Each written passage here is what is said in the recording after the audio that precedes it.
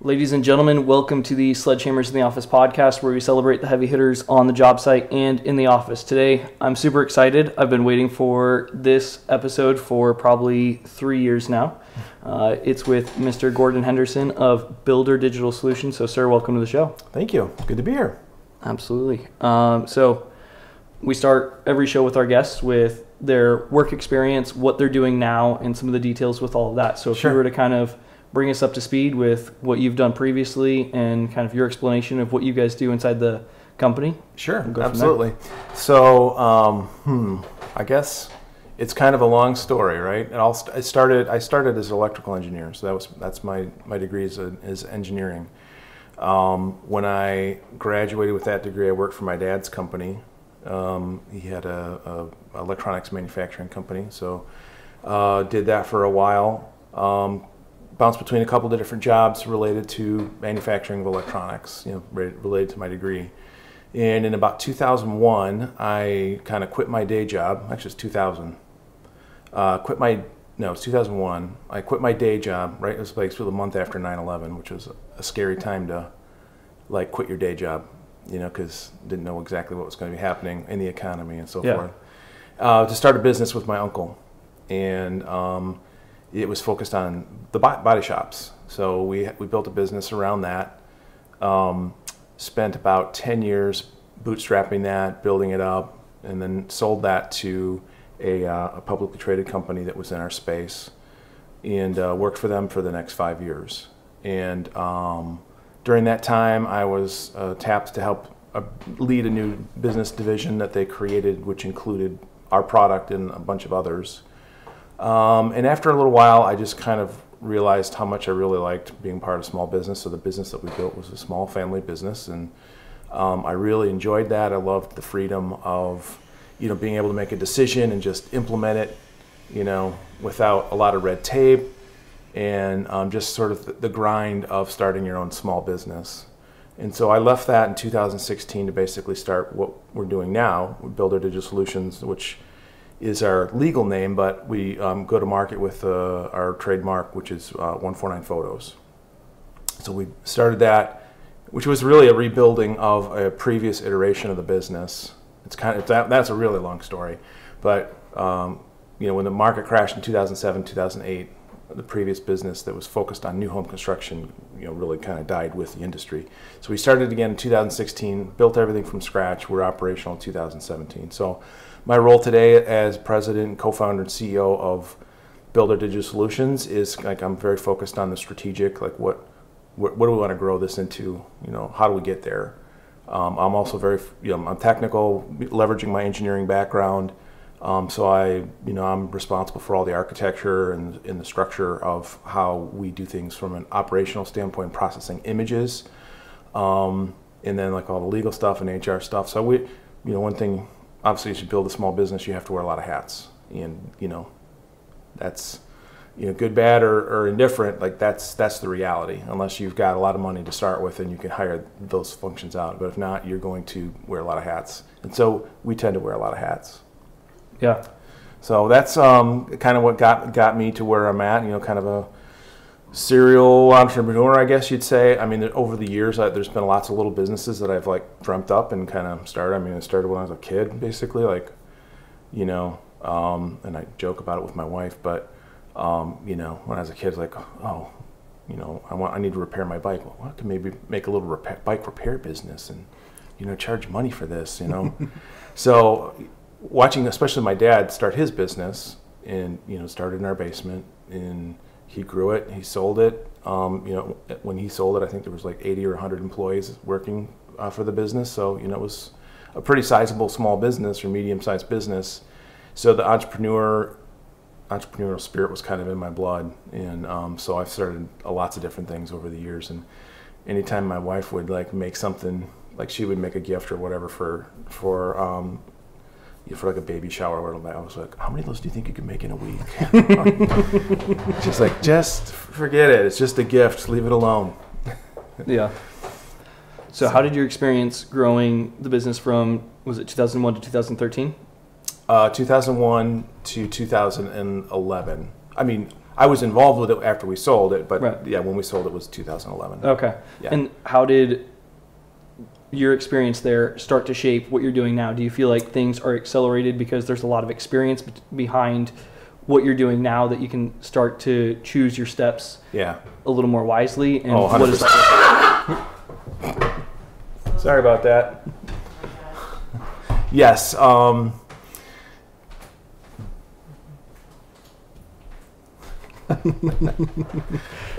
Mac couldn't help but interject.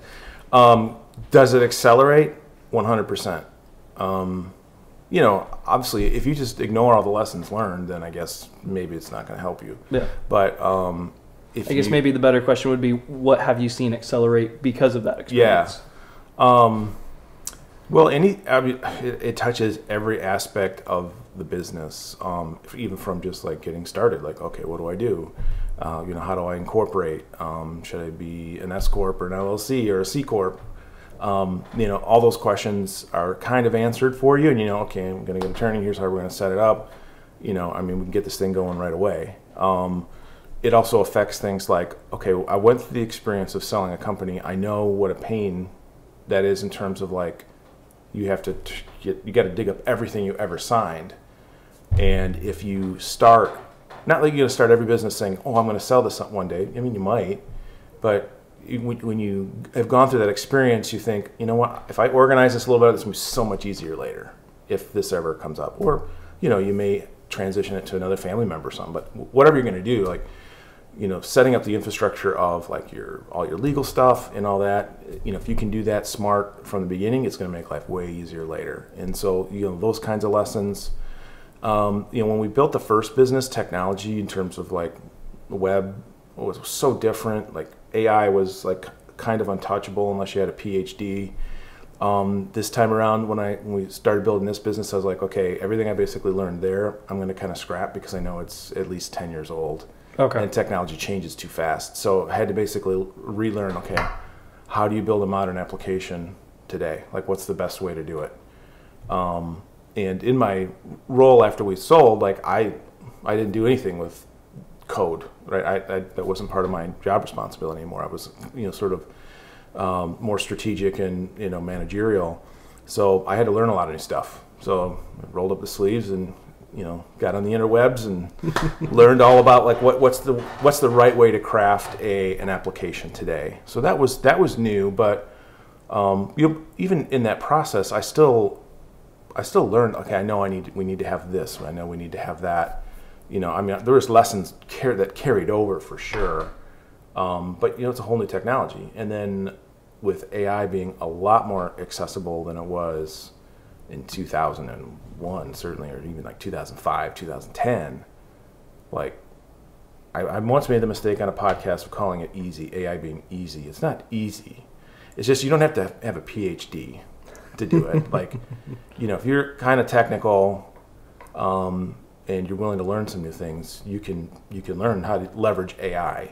In you know, there's lots of opportunities to do that. Yeah, which was interesting to me. I sat down with Steve in July, and before that, I listened to the interview I had with him from was that 2020, and he was talking about AI, and at the time, kind of like just glossed over it in my head. But with ChatGPT and all these other things, becoming a lot more prevalent out there, I was like, you guys seem to be ahead of that curve on the popularity side. So was that something that you had come across previously, or something that you just knew in the industry? Was the industry tapping into that or before general population, or how did you guys start doing that? So this is the honest truth how it started for us. It was basically a customer complained about something, and it was a picture of some scaffolding in one of the shots that we'd taken. And somebody over there really, I mean, there was nothing wrong with the picture. Like it didn't show somebody doing something unsafe or scaffolding not set up properly. They just, I think an attorney or somebody, they're like, just didn't like, I'm not so comfortable with having pictures of the scaffolding. And so we're like, okay, then no problem. We can make those private. But I'm like, man, there's got to be a good way to do this such that it's, you know, reviewing every single image, which we do, it's okay. Got to look for this. Oh, now this builder doesn't want that, and there's just so much, and humans are not perfect. Especially when you start to scale. Yeah, when you start to scale. Like right now, we're processing like about 50,000 images a week. So, that's a lot to depend on a manual, inspection process, which is never 100%. If you're doing 80% effectiveness on a manual inspection process, you're doing pretty good. And so I was like, okay, we need to build like an image classifier to detect scaffolding and help us to determine if a photo should be made private or not. And so we did it. I mean, we built it in it took us just a couple of months to get it in production. At that time, Google had a great, it was in their alpha phase of this product called AutoML. I think they call it something different now. And so I jumped on board with that, got it to work. I'm like, okay, this actually kind of works pretty effectively. And we did other things other than just like detect scaffolding. We just said, hey, let's just train it like, if it's a messy work site, that maybe it would suggest to make it private. Lots of debris, when they're putting in insulation or putting in drywall, like it's a mess, right? There's just no way around it. And so detect those kinds of things and make them private. So we trained it on all kinds of different specific things that we wanted to look for in an image, including scaffolding. And a couple months we had it in production, and it was actually working pretty good. And so it's just grown, tremendously since then. But it came out of a need from a customer that was like, said, we don't like this, and we're like, okay, that's fine. And when we had to find a solution, so that I want it to be repeatable, I want it to be, not left up to chance that we're going to catch that, but be pretty solid that we're going to catch it every time. Yeah, that's really cool. Yeah. So Steve does a lot of the sales, Mm-hmm. And then as far as the way I understand it, you're managing a team that takes care of a lot of the back end with Mm-hmm. creating those systems and processes. So Yep. what does it look like in the management of that team? Do you guys have a brick and mortar that you guys show up at? Do you guys all work remotely? Do you have people all over the U.S. or is it local to Michigan? All of the above? Where does that go? It's actually the one thing that you didn't list there is all over the world. Okay. So the team's actually all over the world. We from the very beginning we've not had a brick and mortar location. Our customers are all over the country. Some clustered in some areas more than others, like a lot in Texas. And so it just didn't really make sense to have a physical presence, when we have customers everywhere. So we've been virtual since before it was cool with COVID. And so the team is virtual. I mean, when we started, this whole thing was me. I did all of the tech development. But fortunately, I have a team behind me now. So management of that team basically consists of, we have a Kanban board of all the features that we want to develop. And we meet weekly with a stand-up, basically virtual stand-up with this team, and talk through what we want to do this week. And they build it. We have a QA and testing and all that good stuff. And then the next week we look at what we want to do next week. So it's basically kind of a weekly cadence, looking at the features that we want to do. We don't necessarily release every week, but we release about every other week. I mean, it works pretty good. The teams, if you work with the developers long enough, they really get to know your system, right? Where you don't have to describe, like if you want to build a new feature, you don't have to describe it in infinite detail like you would maybe when you first got started, because they know how everything works, they know the architecture. So you can be a lot more, give them cliff notes essentially of like, okay, here's what we want to build, maybe here's a little mock-up, and they can fill in the gaps, and it usually works pretty good. But you got to reach a certain maturity with your team before that really is possible. Yeah. With that maturity, are they independent contractors a lot of time? Are they W-2? And how does the management of that team work in regards to, you guys meet once a week, but I've heard personal stories about Mm-hmm. people who they're working remotely and, I just need to wiggle the mouse every once in a while and I don't get in trouble type of a thing. And with being a small company, I've been a part of a couple, it's either everyone's pushing in the same direction or you're gone. Yeah. Fortunately, with this team that I work with, that has not been a problem. In fact, they tend to work faster than I can give them work to do, which is a good problem. but yeah, that really hasn't been a problem. Now this is another company, so they're all subcontractors. They're not on payroll as W-2s, and so they have all kinds of processes and controls within. The nice thing about working with this company is they have all kinds of processes and controls within their company for just what you just talked about. I can at any time say, you know what, I don't want to work. These developers right here, they're just not working out. I need somebody else, and that's always, that can always happen. But they're generally can do things faster than I can basically define. For each new feature that you want to do, you got to show some screenshots or some mock-ups and how you want things to work. It takes some time. Sometimes the describing of the new feature can take longer than it takes to actually do the code. Oh, really? So yeah, depending on what it is and how complex. But it's an important step because you can't just leave it up to chance what they're going to produce. Right. Yeah. But no, it's actually it's worked pretty well. Now I understand how you can get in situations like you described where it's not working. And to me, that's a situation when you have a values misalignment. Core values. In one of the core values being that we're going to do whatever it takes to get the job done. And if you're not aligned on that, then that's going to be a problem. Yeah. Do you guys set your core values and then revisit those commonly? And if so, how many do you have? And what's the stuff that you guys call to mind quite often? Yeah. I think establishing core values for an organization is super important. We didn't do it day one. Like we said, okay, we're going to open the bank account and get the paperwork signed and work on core values today. Like actually that probably wouldn't be a bad idea, especially if you're working with a business partner like I do. You want to make sure you're on the same page, right? If you got this set of core values and they have this set, and if they don't overlap, that's a big problem. You're going to have some headaches, guaranteed. So we didn't do it day one, but we did it fairly early on. And that was one of the lessons I learned from my previous experiences, having a set of core values and having a long-term vision of what the business is, say in 3 or 5 years, or what it's going to look like, and specifically detail that out. That was super powerful, because when you actually write it down and you think it through, what you want this thing to be someday, it's amazing just going through that process how much of it will come true. Can I attribute it all to that? No, I think it plays a big role in it. So I would say to anybody who's thinking about starting a company or starting an organization, talk about core values, talk about a 3-year or 5-year vision of what this is early. You don't have to be $1 million in revenue to have that conversation. Right. You can have it.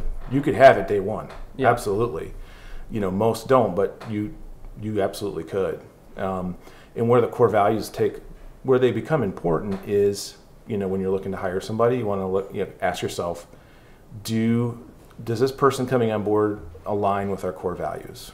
Convince me that they do, because if they don't, it's just going to be. It's not that's a bad person or that they don't have value. It's just they're going to fit better somewhere else. Yeah. It's a filter for decision making. It's also a filter for decision making. So hiring for sure, but even when you have a tough choice, well, what should we do in this situation? I don't know.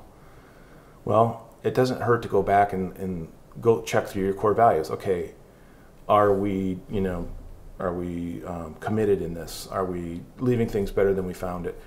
Go through your actual core values and say, well, no, if we make this decision, we're going to violate these. Well, then, if your core values don't actually ever come up in a decision-making process, then they're kind of meaningless. Right. Yeah, you put them on the wall, we feel good. Yay, look, we're all about, this or that. But if they don't actually impact how you conduct business, then it's just like a poster on the wall that gives you warm fuzzies, but doesn't actually have any bite to it, Yeah. A lot of people talk about not getting into business with a business partner because it can end a lot of times like a business divorce. And this is your second time around with a business partner that's also family. Yep. So how has that experience been? And then is a lot of that attributed to the core values and the vision that you guys say, hey, we're aligned on operating this way, and then also the direction that we're going for the next several years? Yeah. And how do you guys start to manage that when you start feeling pulled in different directions? Yeah. Yeah, you're totally right. Obviously, there's a different dynamic when you have a business partner because it's not all just one person making all the decisions. In both situations, I was kind of the driver of like, hey, we should do core values and a vision. And it's not because I'm so smart or whatever. Like, I am constantly trying to learn. And I came across this, this is way back, like, 2003 or 4, when we were a few years into that previous venture. I'm like, oh, this really rings true to me. We should do this. And fortunately, in both cases, the business partner was like, oh, that sounds great. Let's do it. Like they were engaged and leaned into it. So that's important. Obviously, that's an indicator of how aligned you are as business partners. Like if they're just like, that's stupid. Like, oh, okay, well, we don't, we're not seeing things eye to eye, right? Like I want to be serious about, part of what I want to do is build a great business, right? I want something that, has a bigger impact than just me. One of our core values is to leave things better than you found it. And that's all about people. I want our employees to think, oh man, I really gained a lot by being a part of this organization. Like I learned a lot. Of course I made money, but I got so much more than just that. And we want that for our customers too, where they're like, wow, working with these guys is just really great. Like, so that's one of our core values, leave things better than you find it. So I want to build something that's bigger than me. And to do that, you got to have a vision and you got to have, core values. And so in both cases, it was like, hey, I've come up with these core values. This is what I think they should be. No, it was like a process. We worked on it together. Like when Steve and I did it, like I have this little flashcard deck of core values, the potential core values, right? That I got when I went through a Dale Carnegie course on vision, mission, and values a number of years back. So I kept this deck because I thought this is really good stuff. And you go through the deck and you're like, man, every one of these is good. How can not every single one of these be a core value? Well, you can't have 50 core values, right? And so we go through this process where we got to winnow it down to like my 6 and his 6, and I think like 4 or 5 of the 6 overlapped. So like, okay, we're already going into this kind of with the same vision. Like we both value the same things, and we tweaked it, and it was an iterative process, but it was really good. At the end of the day, it's our values. It's not just my values, his values. It's our values. But partnerships can be tough, and I know my dad and his business in the very early on stages, like this is when I was a little kid. You had a business partner, and it did not go well, and they did have to part ways, and that wasn't a great experience. So you're entering to a business relationship with a partner. There's an extra level of complexity, but in both cases for me, like where I'm weak, the other one's strong, and where they're weak, I'm strong. So if you have identical sets of skills, maybe that's a problem. Maybe you need to have, you need to kind of balance each other. The other thing too is like both of us are not afraid to disagree or to say, hey, I don't think that's the way we should. Like if you agree on everything, then one of you is redundant. So, there should be some disagreement, and that's healthy. You should be able to push each other and say, are we sure we want to do that? And it's not necessarily that you're going to come, to head, like, okay, like that, but it's just more like, let's stop and think about, should we really go in that direction? Does that make sense? And so when you have 2 people, you got the benefit of that. So that can be a very good thing. Yeah. Transitioning a little bit to the customer side, talk to Steve as far as in regards to some of the products that you guys deliver, not just from taking the photos that get presented to the new homeowner, but also some of the things that you do to be able to allow for a smoother building process so that the builders can access each house along the way. When you're trying to build out the pricing for the package that you're going to sell to whatever builder it is, how much does that change in regards to the amount of houses, the amount of things that they want included with the package that they're going for? Is it a fixed price? Is it a per unit price? How do you guys even go about doing that when you have unique products, especially when it's like, all right, we've got something new to present to someone and establishing the value. I saw on your website that you're trying to get 9 times return on investment. And then I know Steve was talking about that as well, to say like, you guys are killing that for your builders. So How do you price it to say we're staying within that, but make sure that it's appropriate for the work that you've put in development? Yeah, you should, as a business owner, have a very good understanding of your costs. Like, so laying out your cost model, your direct costs and your indirect costs as well, but really focusing on the direct costs. Like, what are your margins? What's your gross margin? Like, if you can't understand that and know that, then you're going to be, I think, in trouble in terms of how you're going to price things, because you can't just guess, stick your finger in the air and just, no, maybe this will work. But having said that, we work with our builders or prospective clients. A lot depends on their volume, of course. It's just like anything else. Like, if you can bring me more business, I can sharpen the pencil and get you a better price.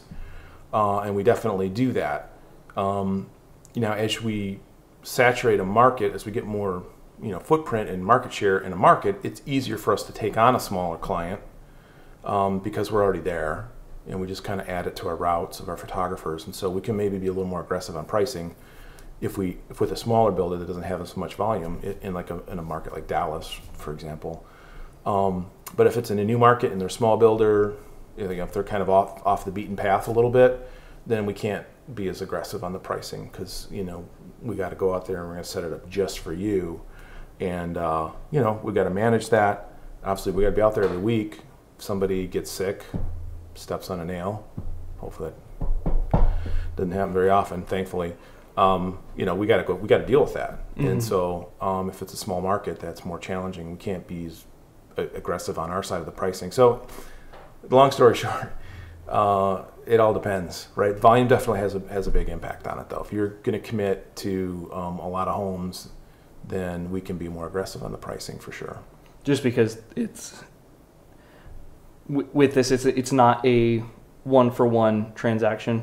As far as you're not going to the store, here's $1, here's an apple. Right. Since it's software, it's a lot easier to be on a per customer basis with that. Well, if you think about it, though, like, no matter how many homes you build, I still got to have somebody come out there every single week. Right. So I don't get any volume discounts on that, right? So, and the software, like, everything's in the cloud. Hardware, disk space is super cheap. So there's not a lot of economies of scale so much there. It's just really more the commitment. Like, you're going to commit a certain volume to me, then I'll, I'm willing to take a slightly lower margin in order to make it happen. Yeah. And obviously a lot of our customers, the clients it's very strategic for us. So most large builders, each of the divisions, so like Phoenix is an example, as a division of a big builder, they're basically autonomous. We don't see a lot of big builders that like make a decision at the top and just push it down to everybody, say, hey, you have to do this. Like, that'd be great if we only had to deal with one person, sell them on our product, and they just say, oh, all of a sudden, now we're shooting 5,000 homes extra per year. That would be great. It just doesn't tend to work that way. There probably are some builders that are like that. Our experience is that most are not. And so, our strategy typically is like, get a beachhead customer, do a great job, deliver great service. They're going to talk to their other, colleagues that are in a similar role in other divisions. That'll create opportunities for us there, but it doesn't happen overnight. And you still got to deliver great service and give them a good reason to sing your praises. So that's obviously super important. Yeah. And then when I talked with Steve, he mentioned that some of the products you guys deliver to your builders is going to be based on when they're like, oh, it'd be really cool if you did this. Mm-hmm. So how long does it usually take from the moment someone says it would be really cool to when you can roll it back out? You said that you've got your board that you guys work through mm-hmm. on a weekly basis to say, all right, how can we start implementing these things? But what's the life cycle for once you go through idea to implementation, and assuming that it's not this needs to be brought to the front of the line immediately? Yeah. So if it's something that's just purely a code change, an enhancement to the UI that they use, that's much easier. Like, if it's something that affects the boots on the ground, where we got to bring in like some different camera or do some different procedure, that can be a little more challenging. But if it's just software, usually let's put it this way. If it's a feature that we think, oh, all of our customers will benefit from, then that raises it in terms of priority. If like only one person's going to benefit from it, and not even a whole division, and we're like, well, that won't get as much priority, but still going to get on the list. But generally speaking, like if somebody says, hey, I want to do this or that, it could be anywhere from a week to a month, depending on how complex the feature is and how much testing we need to do. But it could be as fast as a week if it's something really urgent, or about a month usually to get something implemented.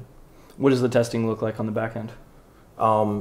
It's basically, come up with a simple test plan. Again, depending on the complexity of the feature.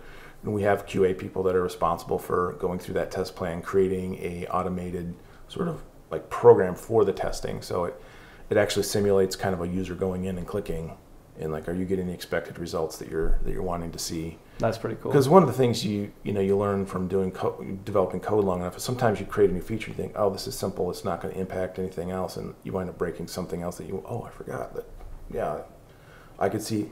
So you need to kind of build this program of testing so that you can automate that, so that if any changes you make, you want to make sure that the core functionality that you're expecting to continue to work properly still works. So those are some of the things you learn after doing code development long enough. How often does that happen? Not very often. I mean, it's happened a few times. I mean, the other complexity with building stuff for the web is, people use different browsers. So Okay. all my developers are on Chrome. Well, that's great. Up until recently, I mean, within the last year, like all the big builders were like on Internet Explorer 11. I'm like, oh, I hate IE 11. It's awful. And so, but if your developers are on one platform and your customers are on something, well, then you better test on that other platform, because that's what your customers, Right. a lot of them are using, right? So 2/3 of them or whatever. And so, thankfully, they've all kind of gotten off that now and moved on to another browser, because that one was painful. But yes, every now and then you do wind up breaking something. And a lot of times it's because if you're not paying attention to some of the other browsers that people are using. Okay, And that makes sense. Oh, it works just fine for me. And then, IE 11, yeah, that doesn't work. So you have to go back and figure out why and then fix it. So That's interesting. yeah. What does your day-to-day look like? Are you pulled a lot out of the programming side of it? You're not the one coding as much. So what Yeah. does your day-to-day look like? It's really kind of about, I don't know if you've ever heard of something called the tyranny of the urgent. It's a Dale Carnegie thing, and I think he coined it from somebody else. But basically, you kind of look at quadrants of important versus not important, and urgent versus not urgent. Okay. And so, a few years back, and especially as you're building a business, like you spend a lot of time on stuff that maybe is urgent but not important, like the fires you got to put out, just the daily grind stuff that comes up that you have to deal with. And as a business leader, I want to position myself to be focusing more on strategic stuff. It's important but not urgent, right? So it's important to the business in terms of growth, where we're going to be in 3 or 4 years, but it doesn't have to be solved today, but it's still important, right? So that's where I want to be operating. And so a few years back, I did an analysis of everything I'm doing. I'm like, wow, I'm spending 80% of my time in a quadrant I do not want to be in, and only 10% in the quadrant that I want to be in. And so, you make some decisions. Okay, what do I got to do to change that? What does my roadmap look like of my own personal development to make sure that I can start focusing on there? And I'm kind of convinced, but maybe certain companies, certain leaders, like you can get there where you're basically spending most of your time on the strategic. But it's a constant battle. It's something I'm always looking at. Okay, should I really be doing this? Should somebody else be doing this? What systems do I need to put in place so that somebody else can do this? So it's a constant battle that you have to be fighting. So a lot of my time's focused on that. How do I extract myself from the day-to-day so that this thing runs like a well-oiled machine? Gotcha. I feel like a lot of people talk about the strategic part of it, and if they're not in the middle of it, then it's a buzzword that they use. So what does that look like practically for you guys in terms of, I feel like some people are like, I'm going to be strategic and go build a spreadsheet real quickly. And it's like, that's cute. But when you're looking at what you guys are doing, what does that look like? I think part of it is like a 10-year plan, 3-year plan, a 1-year plan. Like what do we want to be when we grow up? Mm-hmm. What's this business look like in 3 years, and how do we get there? So are you looking for keystones that you need to be meeting along the way? It's a couple different things. One of them is like a detailed vision of like, oh, we're going to have a 2,500 square foot facility in Michigan. There's going to be 20 people working for us, or 80 people, whatever your numbers might be. We're going to make the Inc. 5000 list, which we just did, by the way. That was on our vision plan. We just made it. Super excited about that. So it's like those kinds of detailed things, like, oh, we're going to be a recognized solution in the industry. These are sort of long term. Like, they're not things you necessarily have achieved yet, and some of them are definitely stretch goals. But like, what do you want to be when you grow up? What does it look like in detail? And if you can create sort of a vivid plan of what that looks like, I don't know. I feel my personal belief is that it helps to kind of bring that to reality if you can kind of have this clear vision in your mind, like with specifics. So yeah, it's not. Is it a budget and a forecast and a business model? Yeah, it's that too. But I think having that sort of specific vision of what you're trying to build and what it's going to look like is the first thing.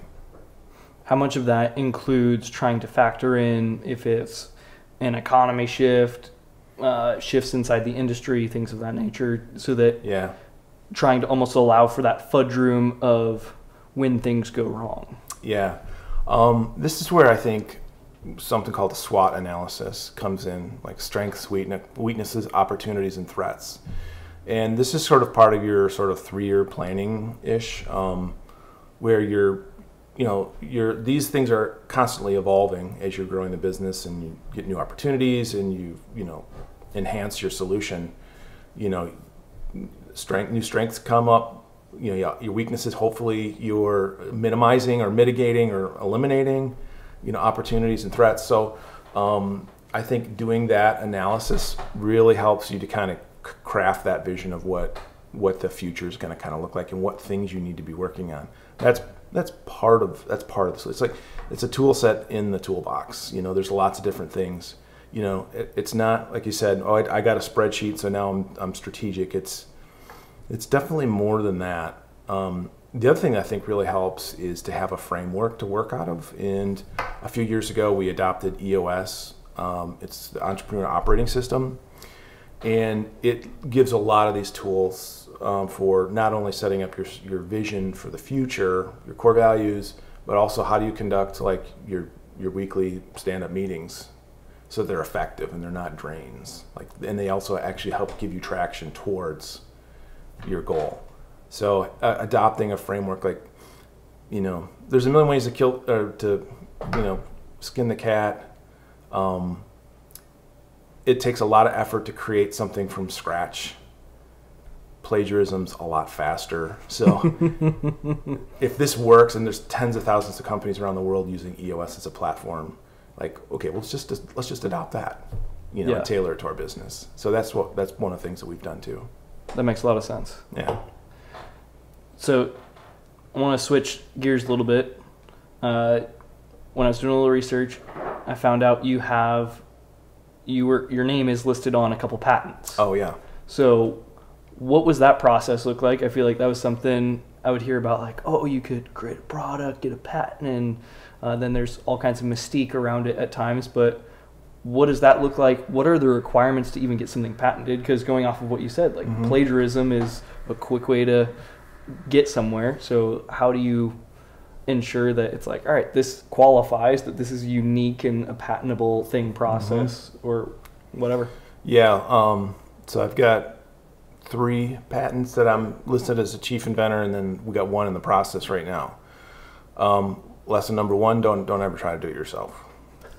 Just like don't do neurosurgery yourself. Don't do a patent yourself. That's my experience. It's a complicated process. There's a complicated lingo. There are steps interacting with the patent office that a layman's not going to understand unless you're doing this every day. So you're going to need to get a patent attorney. you can get started kind of relatively inexpensively with filing a provisional patent, which basically kind of gets your idea in the process. It's like good for a year, and by the end of the year, you got to file a full patent. And if any of this has changed, then forgive me, because I don't do this every day. But it's a complicated and a long process. We're talking years, not months, but years. In my experience, in terms of putting the patents together, they're written in this somewhat of a way that like normal humans don't talk this way. And so, patent attorney is going to know how to write it so that it'll make sense to the examiner, and and how to interact. But like all the patents, multi-years, going back and forth. Oh, they don't like this. Okay, wait, what? Okay, explain to them that like they don't understand like why this is different from what they're citing. So it's a long, complicated process, and ours, the one we're on right now, I think we started in 2018, maybe 19. So yeah, it's been 4 years, and we're still prosecuting the case. Hopefully we'll get it, but you just never know. And the other thing I've learned about patents is,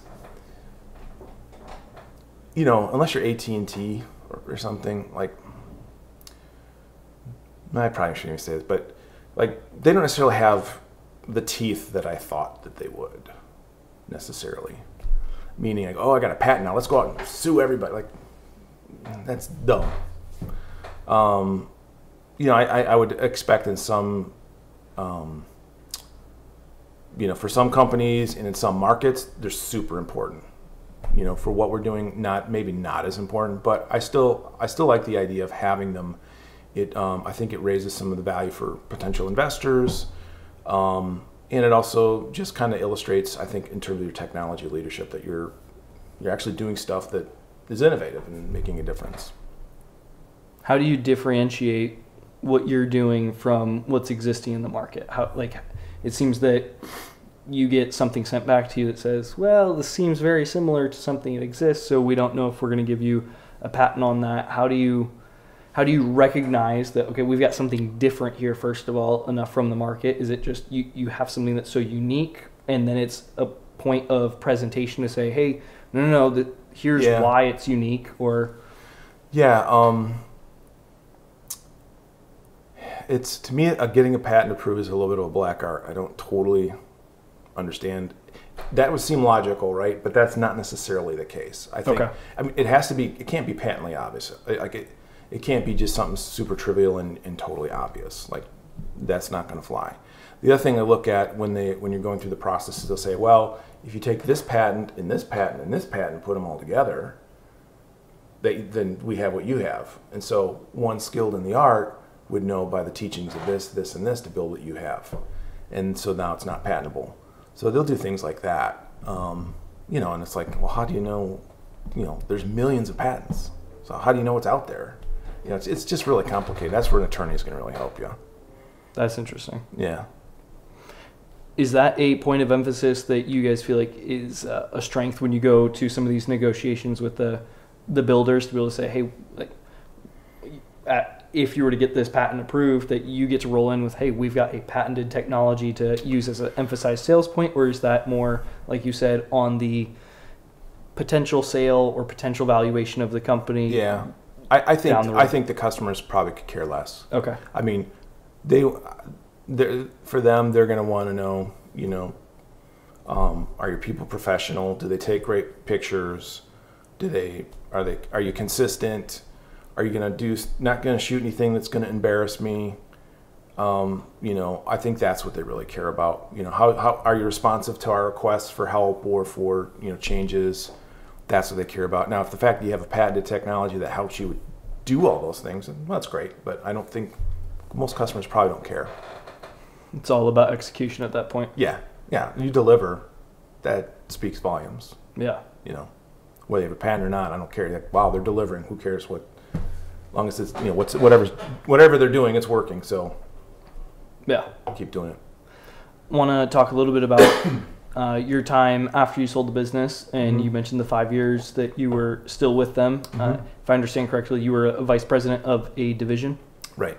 So, and like I said, I've worked only for small companies. I've had some friends that have worked in more corporate roles, and they talk about some of the executives and how they get hired, and it almost seems like there was a mystique behind it. So one of the questions that I had going in was, what do you, when you look at someone saying, hey, if that's the goal that you want to get to inside a company, you want to be a president, vice president of a division of the entire company itself, what are some of the skills that they have, and what is the way that they should work up the corporate ladder? Because I'm assuming that in your position, you guys built a company, you had a proof of concept to say, hey, we know how to do this because we are doing it. Just transfer me over and let me execute for you guys. But what are some of the skills that you can recognize in yourself versus the marketplace that's like, hey, if you guys really tuned yourself up on X, Y, and Z, that opens up more doors for you rather than being stuck in the single job that you have? Yeah. To me, it's it's a combination of a couple different things. One is you got to want it. Like you want to be you're going to have to be naturally driven to take on more responsibility, right? I mean, if you're just comfortable punching a clock and leaving work at home, or leaving work at the office when you go home and you don't think about it, and that's like and there's nothing wrong with that, that's like how you're wired, then, you probably shouldn't really try to do that because you're not really wired that way. But if you're wired to try to take on more responsibility and you want to grow, that's, I think, the number one thing you got to have is to be wired that way. Number two, I think you got to constantly be learning. Like, I love learning new things. I think sometimes it drives my wife a little crazy because I'm always trying to bring out, trying different things and like, wait, what did you buy now? But to have a constant thirst for knowledge and to learn how to do things, not only just learn what other people are doing, but learn how to do things better. I mean, well, probably back up. Very first thing is you got to know the business. You got to understand the business, the company that you're working for. You got to know it inside and out. Learn the numbers. Learn, what customers think. Where are you weak? Where's the competition beating you? You got to really understand that business, and it doesn't mean you have to know how to do every single job at that business. But I mean, you need to understand the business. Have a desire to grow, which means if you get opportunities to take on more responsibility, take it, even if it's something you don't know anything about. Take it, show initiative, and then have that constant thirst for knowledge where you're constantly learning new things. And you should also be bringing ideas to the table. Saying, hey, I was thinking about our problem with the blah blah blah. What if we did this? You got to show some initiative, bring some ideas to the table, and have that drive to want to grow in your responsibility. I think there's probably more, but that's just off the top of my head. Yeah. It seems that every once in a while there's this thought that maybe in some of that executive leadership there's a different kind of thought process that happens, or a different lingo that people go through because the scale is different. Would you just attribute that into learning about the business, learning about the position, things like that, and or do you feel like there is a certain business knowledge that you need to be able to be in those positions, or even leadership knowledge to be in those positions? I think, could you go get an MBA and would that benefit you? Yeah, probably, depending on the organization you're trying to grow into. There is different lingo for sure. I mean, when we joined, we were a small company when we were acquired, and suddenly I was sort of thrust into the executive management team, for the U.S. And they were using a lot of words. I'm like, what the heck is that? Some of it's buzzwords, and buzzwords change, right? I remember the first time I heard accretive versus dilutive. I'm like, that's kind of a funny way to say it, but okay, I get it. What is that? Accretive means like this helps. This is additive to whatever we're trying to do, and dilutive is like, well, no, it pulls away from. Okay. Okay. I'm like, I don't know if anybody uses that anymore. That might be like way 2010. So, or even the first time, like where I didn't totally understand the difference between a forecast and a budget, and like this is a publicly traded company. Like forecast is super important. I learned it right away, And actually now we actually produce a budget and a forecast. We update our forecast every month with our business. So being part of that larger organization, I learned some things that probably most small businesses don't do. Small, medium-sized businesses, but I like, well, this actually is really good. I'm going to integrate this into what we're doing, even though, So forecast budget being one of them. What are a couple others that you recognize?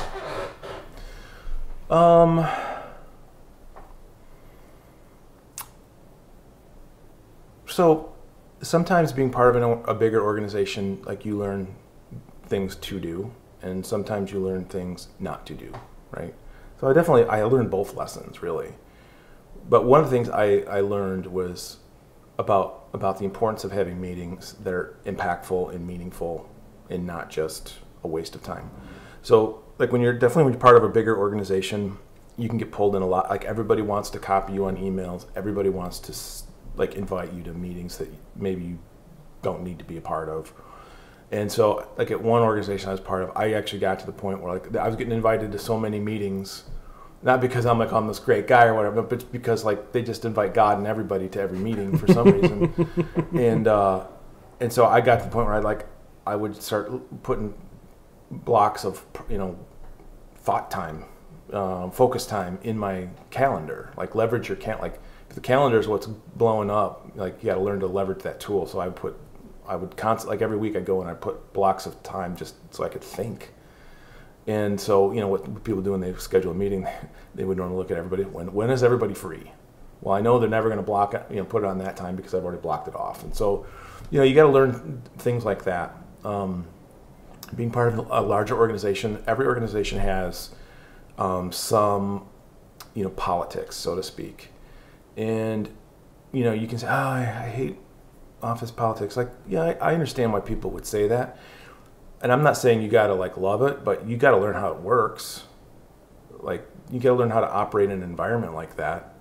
And so every company you got to learn who the players are and what their goals are in order to succeed. You can't just put a blind eye to all of that and pretend like it doesn't exist because I don't like it. Well, you don't. Not that you don't have to like it, but you need to understand it so that you can kind of thrive and get to whatever objectives you're looking for as well. And your objectives, by the way, too, like if you're looking to grow in the business, it shouldn't be just for your own sake. It should be to help the business grow. Like if you're aligned with that, that's a good thing. And if it's just all about you, that's not a game I want to play. Yeah. You've mentioned meetings a couple times as far as ineffective meetings versus effective meetings. Mm-hmm. I've been a part of ineffective meetings where everyone in the room looks like if someone threw a gun in the middle of the table, we'd all reach for it first. Mm-hmm. So I've heard some things in regards to, hey, you want to keep your meetings 5 to 10 minutes, in and out, hit the bullet points. We're here just to communicate information, then get out. Or there's people where they want to be meticulous on presentation, things of that nature.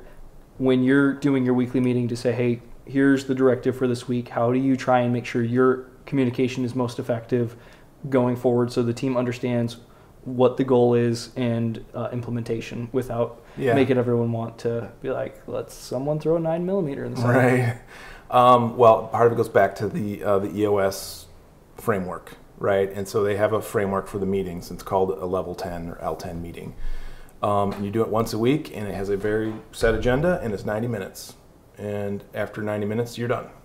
Okay. So there's a box time frame, right? And if you can't get it done in the 90 minutes, then you schedule another meeting for that specific topic. But it goes through exactly what you got to do.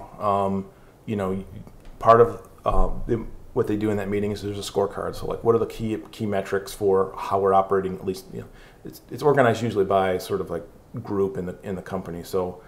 At the management level, obviously we're looking kind of like more macro level metrics for the business. And so you start by looking at the metrics, and then you start looking at your quarterly goals. So, like what are the main things that we got to get accomplished this quarter in order to be successful? So you start like really on the most important stuff. Then you get into the commitments of the to-dos, right? And then you get into the problem areas and you start trying to solve some of them. But in any meeting, you're going to generate to-dos. So it's also about accountability. So if there's something that's got to be done, it gets written down, and it's in there for the next meeting. It's one of the things you're going to go over. So when you write down a commitment like that, there's a higher probability that you're going to accomplish it, because you don't want to really be at the next meeting going, oops, oh yeah, I totally forgot about that. I didn't do it. You don't. Most people don't like the feeling that they get when they say that, right? And you want to say, oh yeah, I did that, and it's done.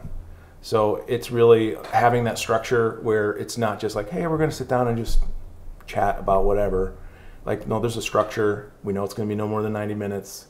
And the other thing is, like, you're seeing actual results. So you're actually like, wow, this is actually helping us move the business towards what we laid out as the most important things we want to accomplish. Like, this is time well spent. I actually kind of like doing this meeting. Yeah. That makes sense? Yeah, absolutely. I'm just filtering it through as far as the ones that we went through, and I'm like, all right, that was not done in any way, shape, or form, or the opposite seemed to be done with that. Just because we were doing stuff where I remember we had a stretch of meetings where for 4 months we had the same topic brought up over and over. There was nothing added to it necessarily, and so everyone knew, like, all right, here we go. Just sit back, listen, and... So to me, that's like you're not getting any traction, right? No. It's like your wheels are just spinning. Like, wow, we are not going anywhere. Yep. If that's the case, right? And so that's why this is really super hyper focused on traction. Like positive movement forward. Yeah. But not towards just anything. Like actually towards the things that we said are the most important this quarter, and the things that we said we're going to do this year. Right. So it's hyper focused on that. That makes a lot of sense. And I'm a person who loves production, so those meetings would just bore me. And then there's meetings where you walk into and people are like, we need to take things slowly. And I'm like, I'm a production junkie, so like I need a to-do list by the end of this. So. Yeah. Before we wrap up, I did want to ask you about your experience with the sale of the company. Mm-hmm. So what does that look like? You said someone inside the space, they're coming to you, so they have an expertise on what you're doing. So it's not that you're selling to a private equity firm and you have to educate someone on that, I'm assuming. But what was that like with the negotiation, lawyers involved, the contract that got signed, and even like some of the timeline that you went through as far as, did you approach them? Did they approach you? What was that timeline like? It's very complicated. I mean, had never done it before. Mm-hmm. My dad sold his business, so he had some experience. That was a long time ago, right? And, these things change, ebb and flow, valuations, all that stuff's constantly changing. Even in the last year, I think, with all the stuff with Silicon Valley Bank and stuff, like all that stuff's changing constantly. It's very complicated. Again, get an attorney. Don't even try to do something like this on your own. Get a good accountant that understands like these types of transactions. Like your normal accountant that like maybe balances your books and helps you with your taxes may not be the right one. They might, but like you should find somebody who specializes in this, because they're gonna at the end of the day save you a lot of money. It was very complicated. It was several years. Like the company we sold to, we said no a couple times.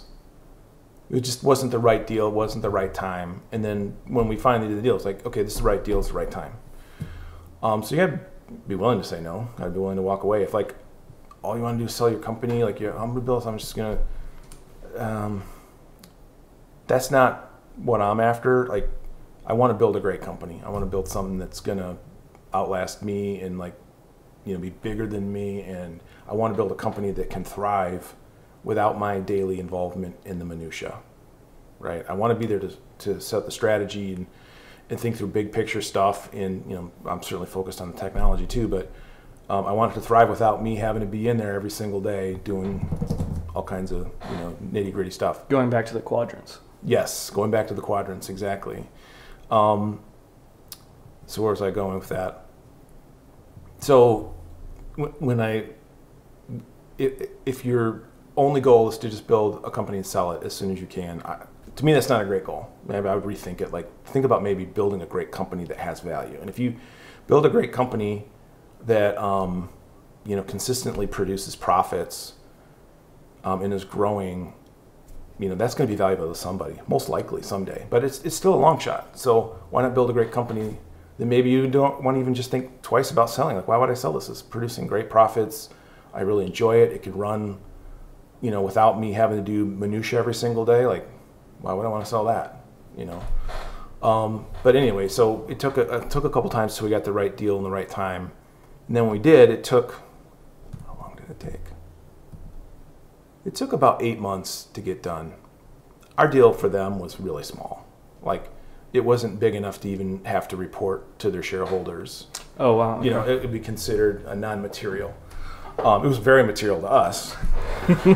But, so it was not a really big deal. But, I think the contract was like 80 pages long.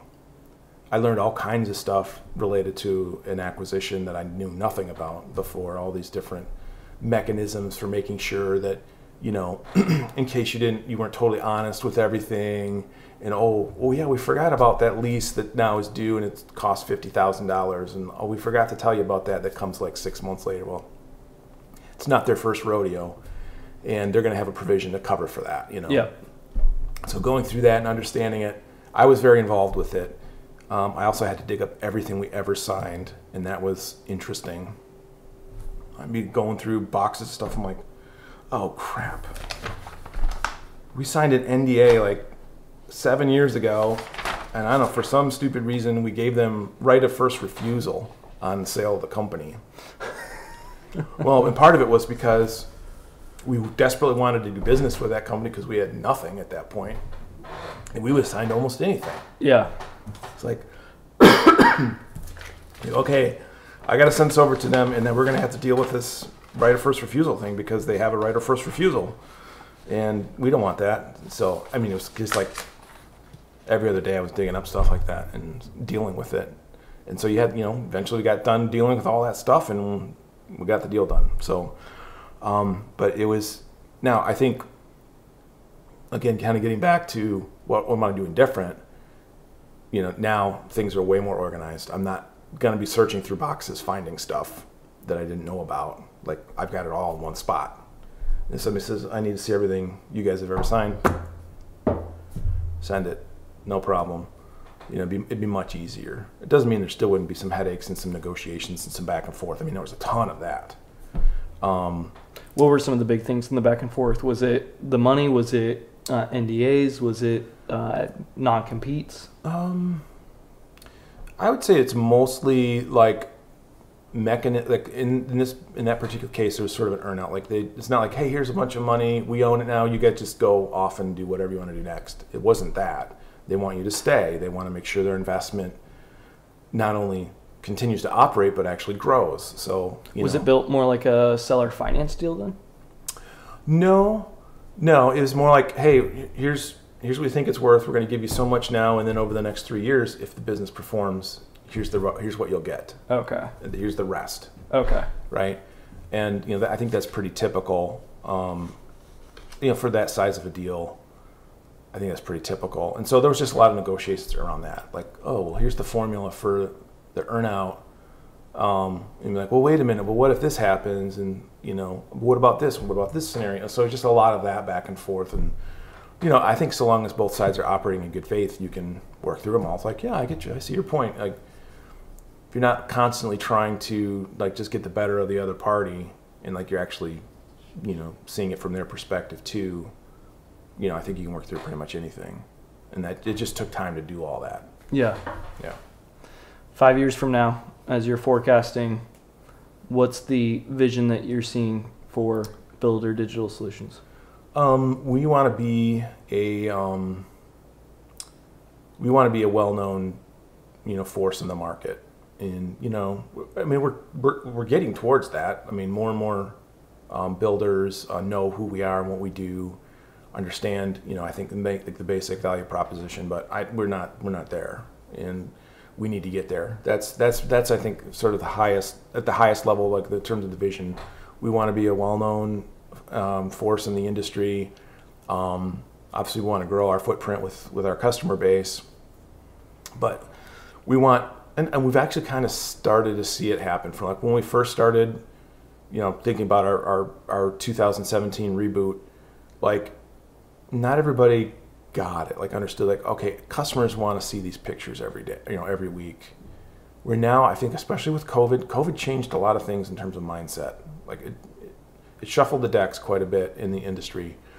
Now I feel like everybody talks to, like, yeah, of course they want to see it. Yeah, they want to. Oh yeah, duh. Like the mindset's completely changed, and so that's great. And I'm not taking credit for that. I don't think it's necessarily because of us. I think COVID probably had a bigger impact, but I think it makes that a little easier. We don't really have any direct competition in the marketplace. Like, we're the only ones that are doing what we're doing and the way we're doing it. But we compete for dollar spend. So I don't pretend like, oh, we have no competition. That's not true. If our customers spending something out of a marketing budget, we're competing with, well, maybe I want to spend that on Google ads. That's what we're competing with, is how do we spend our money. But yeah, to be a well-recognized force in the industry is really kind of 5 years from now. If we can achieve that, then I think a lot of our other items on our vision board are going to be accomplished. That's awesome. All right, before we wrap up, we've got 5 quick questions for you. Okay. What's the most impactful thing you've learned? My grandma, your great grandma, was always said, can't, never, could do anything. And so it has nothing to do necessarily with business. Like, I didn't learn it's not a business lesson. My dad told me this, like, from when I was knee high or whatever. Can't, never, could do anything. And I think that's probably the most impactful. Basically, it means, if you're, well, I can't do that. Like, if that's your out of the box answer, then yeah, you're right. You can't, because you've already decided that you can't. So why not change your mindset? Think, I think I could do that, and then go figure out how to do it. So that's probably my favorite. Can't, never, could do anything. What's your favorite movie? That's a hard one. I usually say that's impossible to say a favorite movie. I can give you my top 5, but I would actually say I look at the movies that I watch the most over and over. This is going to be kind of obscure, but Clint Eastwood in The Outlaw Josie Wales. I just love that movie. I want to be Clint Eastwood when I grow up someday. Your first character strength that comes to mind? Integrity. I'm not saying necessarily mine, but like what I aspire for, it would be integrity. Would you take the worst Arizona summer day or the worst Michigan winter day?